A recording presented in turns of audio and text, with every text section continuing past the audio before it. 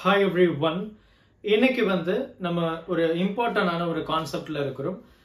NCERT syllabus பார்த்துட்டு இருக்கிறோம். ரே ஆப்டிக்ஸ்ல இருக்கக்கூடிய ஒரு டாபிக் டோட்டல் இன்டர்னல் ரிஃப்ளெக்ஷன். இந்த டோட்டல் இன்டர்னல் ரிஃப்ளெக்ஷன் அப்படின்னா என்னன்றதை நம்ம கொஞ்சம் ரொம்ப ஒரு டீடைல்டு இன்ஃபர்மேஷனோட பார்க்கலாம். ஃபர்ஸ்ட் ஆஃப் ஆல் நமக்கு வந்து ரிஃப்ளெக்ஷன் அப்படின்னு சொல்லும்போது நமக்கு ரொம்ப தெளிவா தெரியும் இல்லையா? ஒரு மிரர் ஒரு பக்கம் மட்டும் இருக்கக்கூடிய ஒரு பாலிஷ்ட சர்ஃபேஸ்ல நம்ம வந்து ஒரு லைட்டை பாஸ் பண்ணோம் அப்படின்னா அந்த லைட் வந்து அதே பக்கம் வந்து ரிஃப்ளெக்ட் ஆகும். பெஸ்ட் எக்ஸாம்பிள் வந்து நம்ம வீட்டில் இருக்கக்கூடிய பிளெயின் மிரர். ஸோ நம்ம பார்க்கக்கூடிய நம்மளுடைய உருவம் வந்து நம்ம சைடே வந்து நமக்கு தெரியுது. ஸோ இது வந்து நம்ம மிரர் அப்படின்னு சொல்லுவோம். So we see the reflection of our which mean of Asar இல்லையா? அப்போ ரிஃப்ளெக்ஷன் அப்படின்றது வந்து ஒரு சர்ஃபேஸ்ல பட்டு அது மறுபடியும் ரிஃப்ளெக்ட் பேக் ஆகிறது. இப்போ இங்க என்ன சொல்றாங்க அப்படின்னா டோட்டல் இன்டர்னல் ரிஃப்ளெக்ஷன் அப்படின்றது வந்து நமக்கு வந்து ஒரு ரெண்டு டிஃப்ரெண்ட் மீடியம்ல நடக்குது. ஒன்னு வந்து நம்ம ரேரர் மீடியம் அப்படின்னு சொல்றோம், இன்னொன்னு வந்து பாத்தீங்கன்னா டென்சர் மீடியம் அப்படின்னு சொல்றோம். இதை பத்தி நிறைய விஷயங்கள் நம்ம பேசியிருக்கிறோம் ப்ரீவியஸ் வீடியோஸ்ல. அப்போ இந்த rarer medium and tensor medium, இந்த டோட்டல் இன்டர்னல் ரிஃப்ளெக்ஷன் நடக்கிறதுக்கு நமக்கு ரெண்டு முக்கியமான கண்டிஷன்ஸ் இருக்கு. ரெண்டு முக்கியமான கண்டிஷன்ஸ் அது என்ன அப்படின்றத இப்போ நான் உங்களுக்கு சொல்ல போறேன். ஸோ ஃபர்ஸ்ட் கண்டிஷன் என்ன அப்படின்னு பார்த்தீங்கன்னா, let me make it small, ரொம்ப பெருசா இருக்கு இல்லையா? ஸோ ஃபர்ஸ்ட் கண்டிஷன் என்ன அப்படின்னு பார்த்தீங்கன்னா, நமக்கு வந்து லைட், சரியா, லைட் வந்து டென்சர் மீடியம்ல இருந்து ரேரர் மீடியமுக்கு போகணும். இதுதான் ஃபர்ஸ்ட் கண்டிஷன். டென்சர்ல இருந்து ரேரருக்கு போகணும். அப்போ எனக்கு இந்த டோட்டல் இன்டர்னல் ரிஃப்ளெக்ஷன் வந்து நடக்கும். என்னன்றதை நம்ம டீடைலா பார்க்கலாம். கண்டிஷன்ஸ் நான் சொல்லிட்டேன்.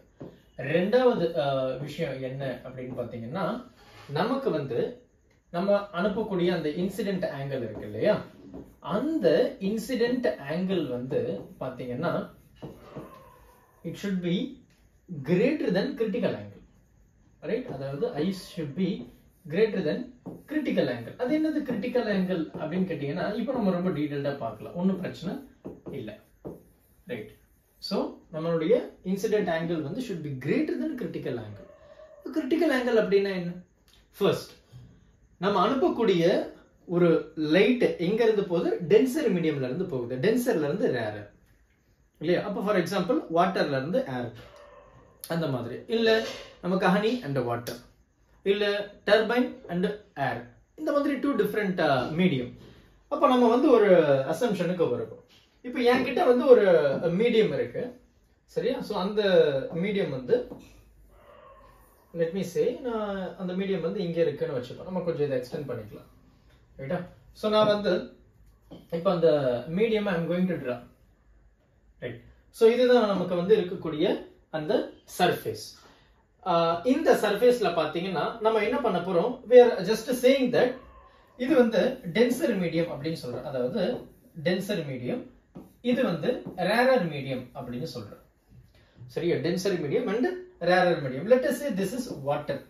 இது வந்து நம்ம வாட்டர் அப்படின்னு வச்சுப்போம், இது வந்து நம்ம ஏர் அப்படின்னு வச்சுக்கலாம், சரியா? அப்போ டென்சர் அண்ட் ரேரருக்கான அர்த்தம் வந்து உங்களுக்கு தெரிஞ்சிருக்கும், நம்ம நிறைய பார்த்துருக்கோம்.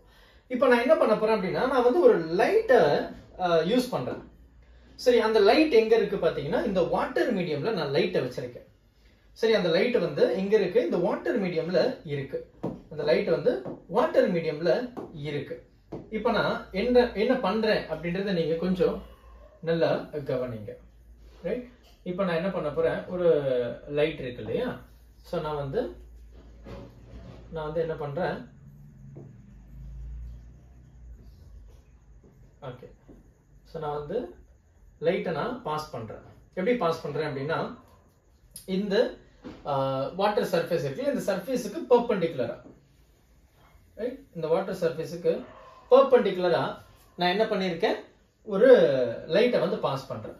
அப்போ அந்த லைட்டை அப்படி பாஸ் பண்ணும்போது என்ன ஆகுது அப்படின்னா, இந்த லைட் எங்கேயுமே திரும்பாம ஸ்ட்ரெயிட்டா அதே லைன்ல போயிடுது. எப்படி? அதே லைன்ல அந்த லைட் வந்து போயிடுது. அப்ப நான் என்ன சொல்ல போறேன் அப்படின்னா, எனக்கு இன்சிடென்ட் பண்ணக்கூடிய அந்த லைட் இல்லையா, இன்சிடென்ட் பண்றேன். ஸோ இதுதான் நான் இன்சிடென்ட் பண்றேன். இந்த இன்சிடென்ட் பண்ற லைட் வந்து இந்த சர்ஃபேஸ்க்கு எப்படி இருக்கு? பெர்பெண்டிகுலர், நார்மல்ல இருக்கு. அப்ப நமக்கு தெரியும் இல்லையா? சோ நார்மல்ல போகுது அப்படின்னா அது அப்படியே ஸ்ட்ரைட்டாவே டிராவல் ஆயிடும், நமக்கு தெரியும். இப்போ நான் என்ன பண்ண போறேன், நான் ஒவ்வொரு பாயிண்ட்லயும் just going to mark a normal point. So இது வந்து நம்ம நார்மல் அப்படின்னு வச்சுப்போம் இந்த பாயிண்ட பொறுத்த வரைக்கும். அதே மாதிரி இந்த பாயிண்ட பொறுத்த வரைக்கும் நான் இதை நார்மல் அப்படின்னு வச்சிருக்கேன். இந்த பாயிண்ட பொறுத்த வரைக்கும் இதை நான் நார்மல் அப்படின்னு வச்சிருக்கேன். சரியா, நான் நார்மல் அப்படின்னு சொல்லியிருக்கேன். இப்போ நான் என்ன பண்ண போறேன் அப்படின்னா, நான் வந்து ஒரு லைட்டை வந்து இன்சிடென்ட் பண்றேன். ரைட், ஒரு லைட்டை வந்து இன்சிடென்ட் பண்றேன். சோ இந்த பாயிண்ட்ல வந்து அந்த I'm just going to pass the light. So நான் லைட்டை பாஸ் பண்றேன். லைட்டை பாஸ் பண்ணும்போது என்ன ஆகுது அப்படின்றத நீங்களே பாருங்க. சோ இதுதான் வந்து நான் லைட்டை பாஸ் பண்றேன். இந்த சர்ஃபேஸ்ல படுது. இந்த சர்ஃபேஸ்ல பட்டதும் எனக்கு என்ன நடக்கணும் அப்படின்னு பாத்தீங்கன்னா, இந்த லைட் வந்து should travel in a straight line. கரெக்ட்டா? If there is no medium, இந்த லைட் எப்படி போயிருக்கணும்? இப்படி ஸ்ட்ரைட்டா போயிருக்கணும் இல்லையா? இப்படி ஸ்ட்ரைட்டா அந்த லைட் வந்து போயிருக்கணும். ஆனா அப்படி ஸ்ட்ரைட்டா போகல. ஏன்? ஏன்னா இது எனக்கு வாட்டர் மீடியம், எனக்கு வந்து இது ரேரர் மீடியம், அதாவது டென்சர் அண்ட் ரேரர். அப்போ ஒரு லைட் வந்து டென்சர் டு ரேரர் போகும்போது it moves away the normal. அப்போ இப்படி நேரா போகக்கூடிய ரே இந்த நார்மலுக்கு பக்கத்துல வராம அவே த நார்மல். அப்ப என்ன ஆகுது? லைட்டா ஒரு பெண்டிங் வந்து அந்த இடத்துல ஏற்படுது. அப்ப என்ன நடக்குது? எனக்கு லைட் வந்து கொஞ்சம் பெண்ட் ஆகுது. இந்த பாயிண்ட்ல இருந்து எனக்கு லைட் வந்து பெண்ட் ஆயிடுது. கரெக்ட் தானே? லைட் வந்து எனக்கு பெண்ட் ஆயிடுது. எப்படி வருது? இந்த லைட் வந்து இப்படி போகுது.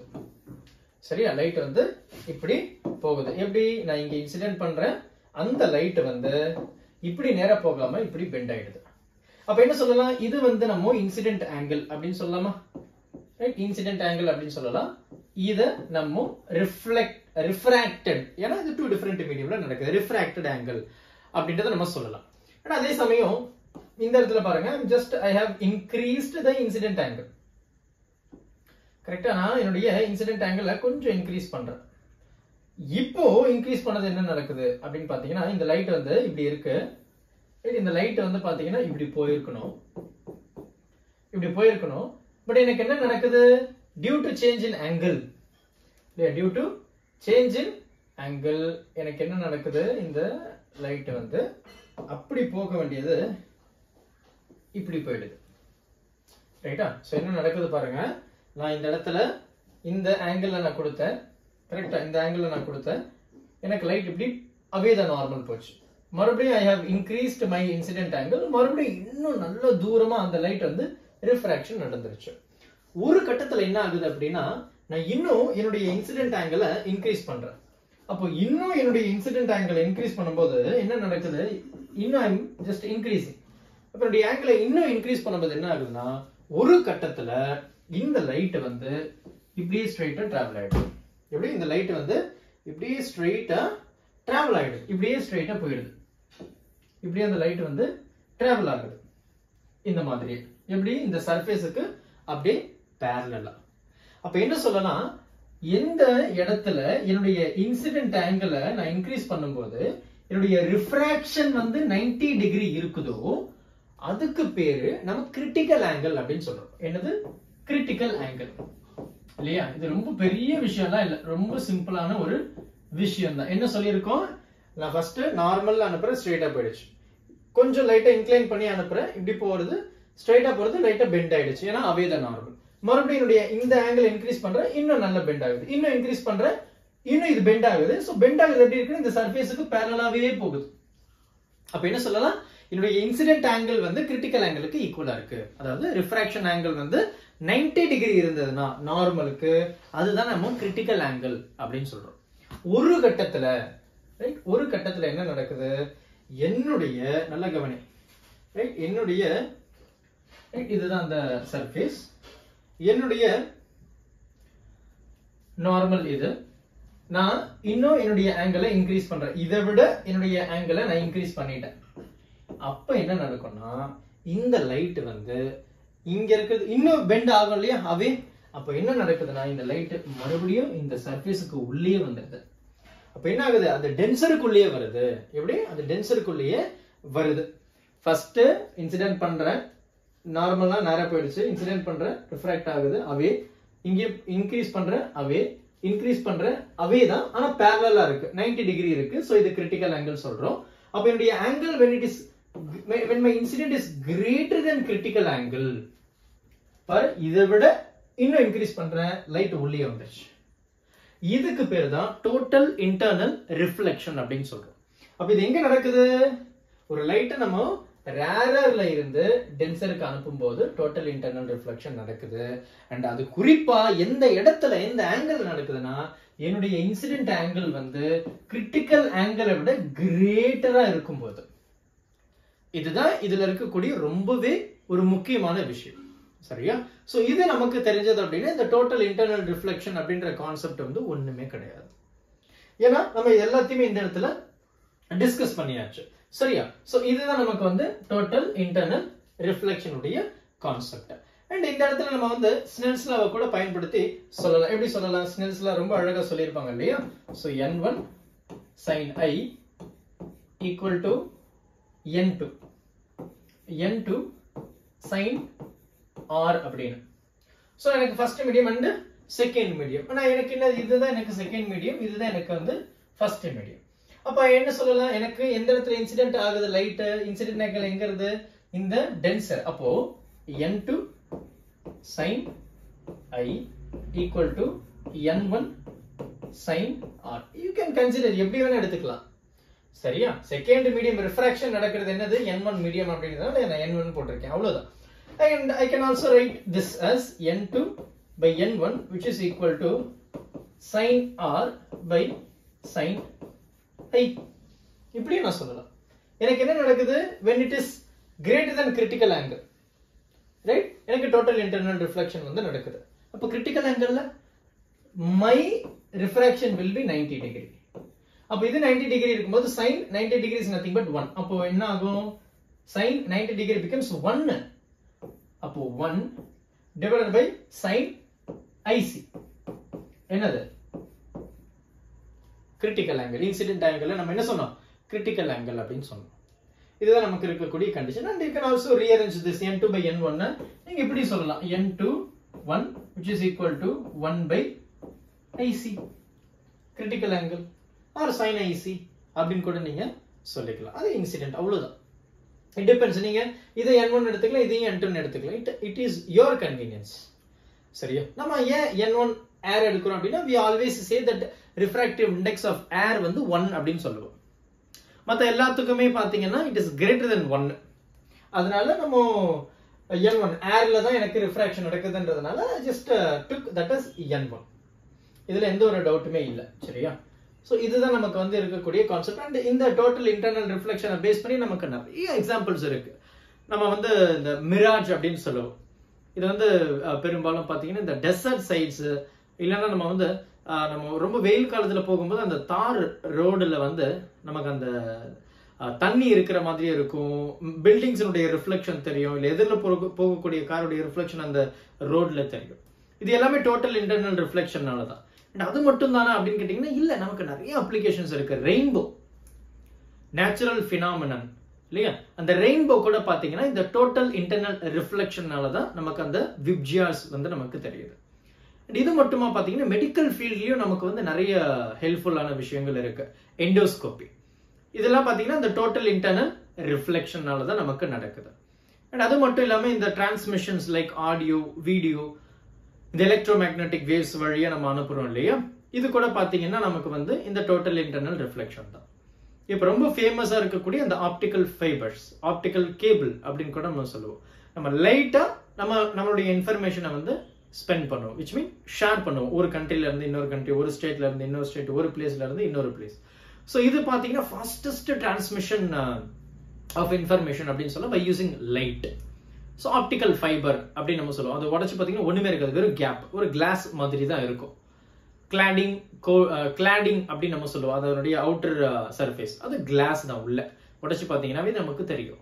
இன்ஃபர்மேஷன் லைட்டா நம்ம வந்து பாஸ் பண்ணுவோம். இப்போ என்னுடைய டோட்டல் இன்டர்னல் ரிஃப்ளெக்ஷன் அங்க IC greater than critical angle, அப்போதான் அது அப்படியே மல்டிபிள் ரிஃப்ளெக்ஷனா நடந்துகிட்டே இருக்கும். So we have so many applications based on this. So பொறுமையா பாருங்க. இந்த டோட்டல் இன்டர்னல் ரிஃப்ளெக்ஷனுடைய கான்செப்ட் ரொம்ப சிம்பிள். ரெண்டு முக்கியமான விஷயம்.